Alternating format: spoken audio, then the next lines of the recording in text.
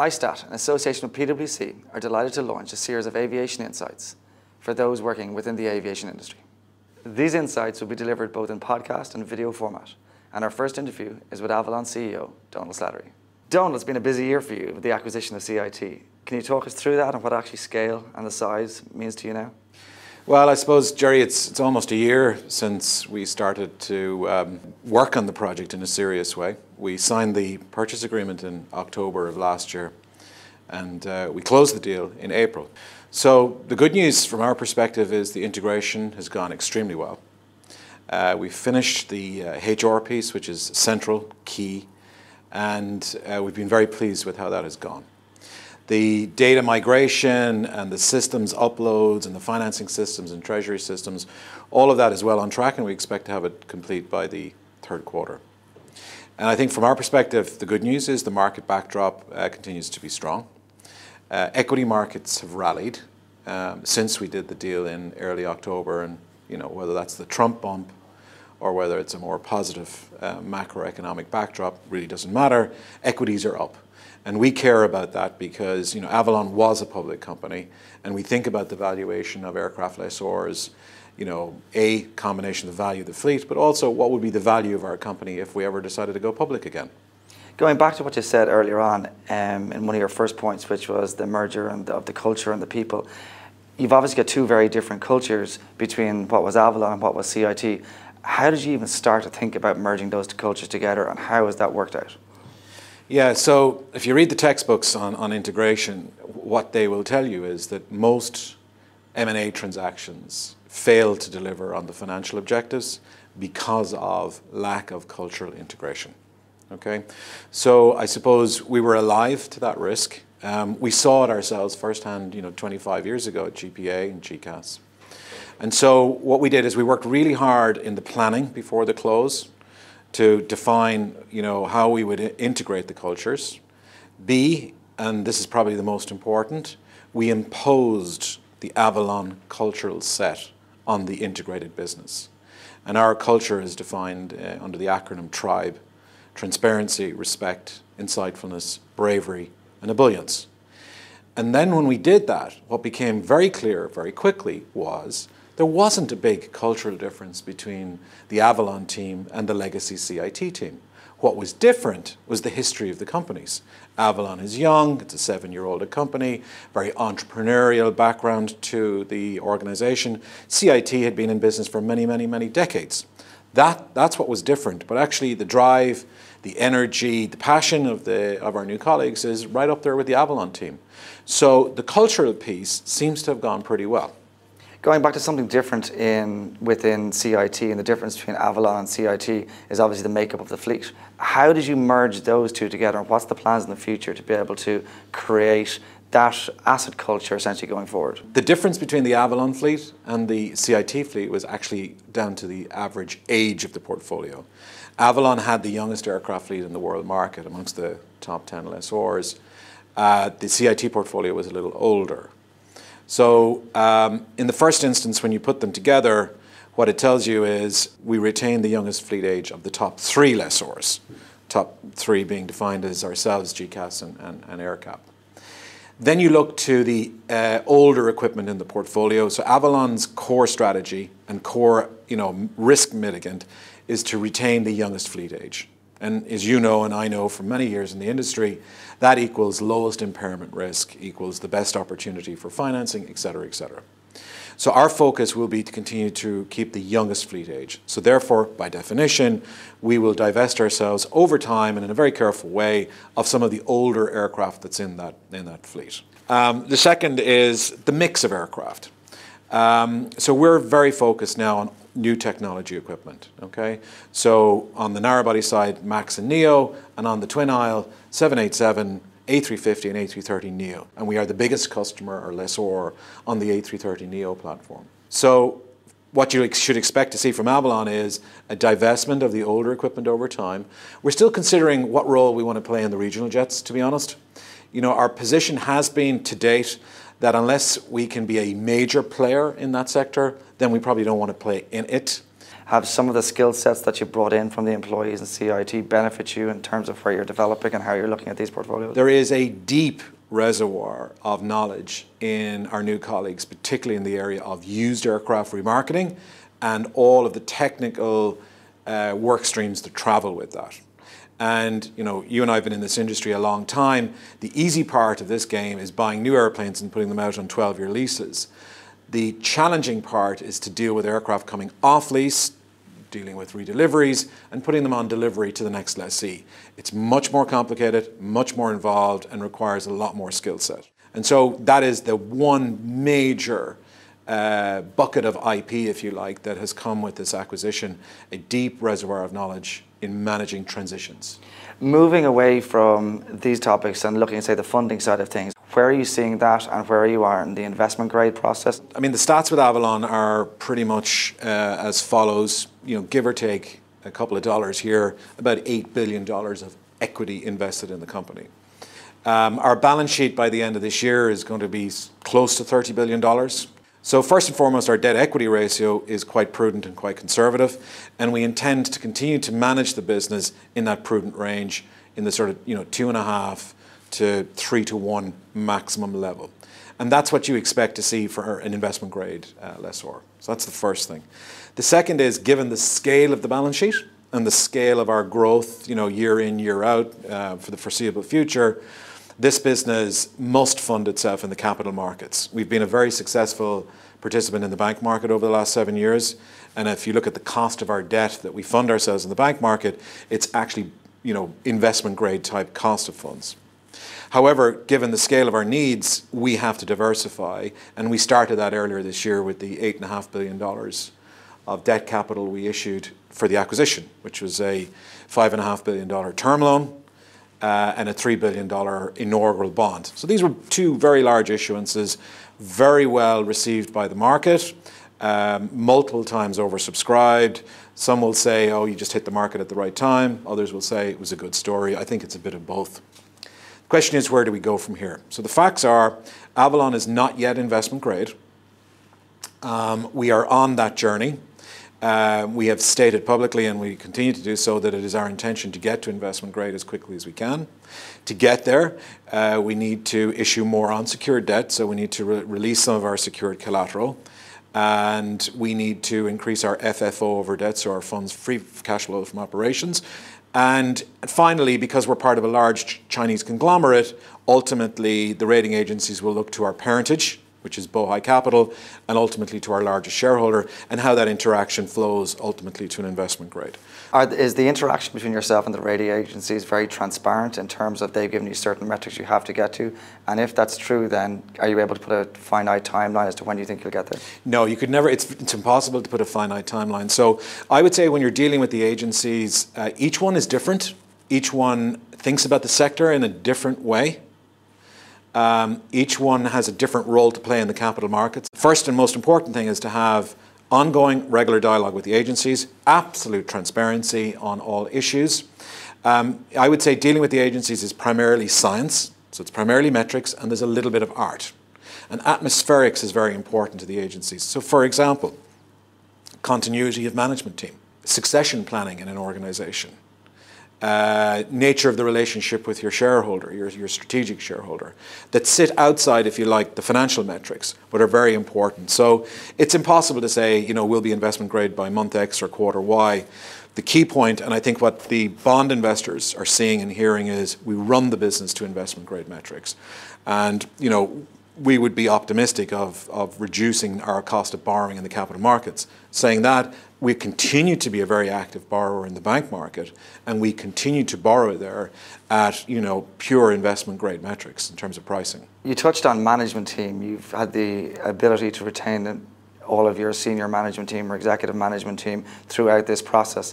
How do you keep them motivated? What motivates me as an executive and my senior colleagues and teams and partners, and these were the founders of the firm here, what excites us and interests us with the Avolon story is that when the legacy is written, when the book is written in 20 or 30 or 40 years' time, that there'll be a chapter on us which says, these guys built the best business in the aircraft leasing space, not just in terms of the quality of the the shareholder returns, the financial metrics, but they built a business that the best and brightest wanted to work there. They enjoyed it. They treated their colleagues with respect.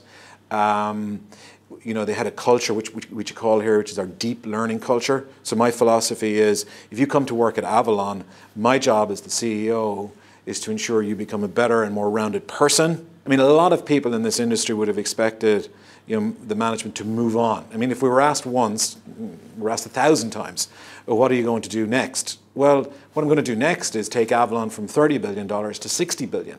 And you get an opportunity like this maybe once in your life. So, you take it, you run with it, and it's very exciting. And, we built this business, and even though it's not owned by us anymore, it's our company. And we are associated by it reputationally and emotionally connected to it. On growth, Domhnal, you've intimated that you would like Avolon to be #1 in the world in terms of scale and size. How are you going to achieve that? This is a very difficult market to get to #1 because most of our bigger competitors are growing and have aspirations for growth. So, getting to #1 is quite the challenge. So again, we go back to the facts. The facts at the moment are we have locked in growth. So in terms of our future order book with the manufacturers, give or take, $4 to $5 billion a year for the next 5 to 6 years. But most of our big competitors have also, locked in growth, not dissimilar. So it doesn't move the needle. So in my mind, for us to get to #1, two things have got to happen. One is we've got to achieve an investment grade credit rating because you simply can't finance a business of that scale unless you're investment grade. Okay? You can't be aspiring to investment grade. And the second is, I think, there'll be one other major acquisition rather than a series of small acquisitions. And then we'll supplement that by organic growth, whether it's our direct orders with manufacturers or a large portfolio or two at size when we see opportunity. Now, the question is, when will that happen? The CIT transaction came at the perfect time from our perspective, in that it wasn't a distressed play, but you had a willing seller. Okay, we haven't seen a distressed play in this industry really since the ILFC AIG trade, and we work in a cyclical industry. So if you're pragmatic and you're looking out over the next number of years, your experience will tell you there will be distress eventually. I can't actually see it at the moment, but it will come. And then looking at where market rates are today, does that give you any concern? Absolutely, it gives me lots of concern. And one of the reasons I was attracted to H&A as an owner is because we had a joint vision of becoming the single largest purchaser of aircraft in the world market through a combination of our needs as a lessor, but frankly, much more importantly, H&A Group's airlines needs, which are multiples of ours. And so in simple terms, we now negotiate with the OEMs with one voice. So there's a dedicated specialist team of Avolon executives and the group executives negotiating with Boeing and Airbus, GE, Rolls, et cetera, and we are negotiating in much larger scale and with a much more strategic perspective. And the manufacturers are, I wouldn't say getting comfortable with that dynamic because obviously it creates pricing tension, but they are beginning to strategically appreciate the influence and power that we will have as a buying group in the global market. So I expect Avolon to, with its group parentage, to be the single largest purchaser of airplanes and therefore getting the best price in the market and therefore positioning ourselves well for growth.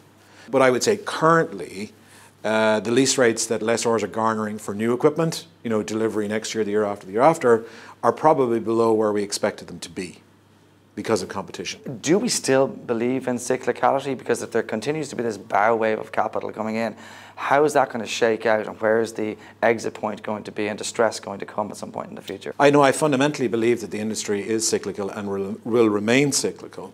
What changes every cycle is the peak and the trough, the intensity of each one, the time period between both. And as we look out over the next 2 to 3 years, I can't see anything that's going to take the gloss off the current pretty healthy state of the industry. It's all about supply demand at the airline side. The area that I've been nervous about for some time and continue to be is, I just think there are too many airplanes being produced. But at the same time, I'm sort of dumbfounded every year that airlines still have the capacity to take them. Again, there's stresses with a small s, around the wide body space over the next couple of years. Maybe too many 787s, maybe too many unsold A350s. The A330neo has gone from being quite a challenged scenario 6 or 9 months ago, and I was publicly stating that, to a scenario where we have no airplanes left before, I think it's 1 in 2020. Okay, so that's been quite a sea change. And I think the reason for that is that Airbus are now selling the aircraft, and Rolls are dynamically behind trying to support the sales of the airplane. We've got interest rates are on the way up though, Jerry. Okay, the dollar was strengthening, now it's kind of weakening again, so that's good for our emerging airline clients. Oil was going up, but it's kind of coming back down again, so that's good. So it seems to be, we've headwinds and tailwinds on a week by week, month by month basis. So typically what happens in this scenario, if you look back over 50 years, is you have some kind of a shock event, which, God forbid, doesn't occur. Given your relationship with your owner, H&A being Chinese, does that give you a competitive advantage in this market? The answer to that is it's a double-edged sword. One, the positive, if you like, is we're part of the Hainan Group. And today, I think it's about 25 airlines they operate in China. So we, through that network of sister companies, have a unique perspective into that market. However, we deal with them on an arm's length basis because we're part of a public company, Bohai Capital. In summary, we don't get any special treatment, we don't get any sweetheart deals because we're part of the group. Certainly Avolon can bring the best of East and West, but we are unique in terms of our knowledge base of how the airlines are actually operating and what their demand is for airplanes. What do you think poses the greatest threat to this industry at this point in time and rolling forward over the next 5 or 10 years? All players in this industry are reliant on the capital markets one way or the other. So I think distress or a breakdown in those markets like we saw in 07, 08 is the single biggest threat to fund the capex that the airlines require. And I don't know what it is for next year, but I think this year it's in the sort of $130, $135 billion range. These are very, very big numbers. So I think that's the risk that I would be concerned most about. And unfortunately, it's the risk we can't control. But that risk also represents a significant opportunity if you're well capitalized and you've got a strong parent. So I would assume that you'd be looking at that as, yes, manage what you have, but that if you are in that position, that you'd be looking to take advantage of it. Yeah, if you can, but if you're looking at systemic or systematic breakdown, then everyone's in trouble. If you're looking at sort of what I would call market stresses, you want to be opportunistic in those scenarios to the extent that you can be. I think that the metric that we will continue to run the business to is that very conservative debt equity ratio, because that gives you a lot of downside protection. So Domhnal, you're a young man, you've achieved a lot so far. I'm sure you're going to achieve an awful lot going forward. If you're looking back in 40 years' time, what would you like to be remembered as? I've been involved in, as I said earlier, for a long time in the business. I have been lucky enough to work with some fantastic people. I've been very lucky to start and launch a few businesses in this space, and it's been a fantastic journey. But I think the reality is, when you look back and say, well, what did Dad do? Or what did Granddad do? I don't think anybody's going to care about, Domhnal Slattery helped launch the A330neo, or Domhnal Slattery's organisation bought 75 Maxes. That'll be an irrelevancy. So I think what I would like to deem success now and is, can we make a real difference in people's lives? Okay, now that sounds a bit generic. So you move down a level and say, okay, what specifically can you do? And so I think, and I touched on this earlier this year, but it's something there's a bit of a burning desire coming on this, right? So I think given the scale of our industry's financial clout, given our relative level of profitability, given how well we do personally out of the industry, we are now pivoting, I think, to a point where the industry, the aircraft leasing industry specifically, should seriously consider the establishment of a foundation whereby we will contractually agree to commit a certain amount of capital into that foundation every year. So what would the foundation do? It would have a mandate basically for the betterment of people's lives. And at the core of that, I think, is education globally, right? And so I think that's the core ethos. And so I think it's pretty simple, and I think it's what I'm calling the $100 per month per aircraft. Okay? And so in very, very simple terms, what I would call on is all of our peers in the industry, big and small, growing, aspirational in the industry, if we made a commitment, each of the companies, through the CEOs, to contribute $100 per aircraft per month into the foundation. Okay? And I think that's balanced because the big guys pay more, small guys pay less. But it's easy to intellectualize $100 per month. People can kind of emotionally get with it. My gut is that if we got that going, given the number of airplanes around the world that are leased, you could have a foundation that's being funded sustainably in the multi-millions of dollars per year. And in 40 years' time, that could be a $500 million foundation that we helped to start. And you might have 100,000 kids who were put through high school or university because of that. And I think I'd be pretty happy if we got to that, just that alone. Thanks to the Avolon CEO Domhnal Slattery for joining us today. We hope our audience enjoy it, and we look forward to seeing you at the second event.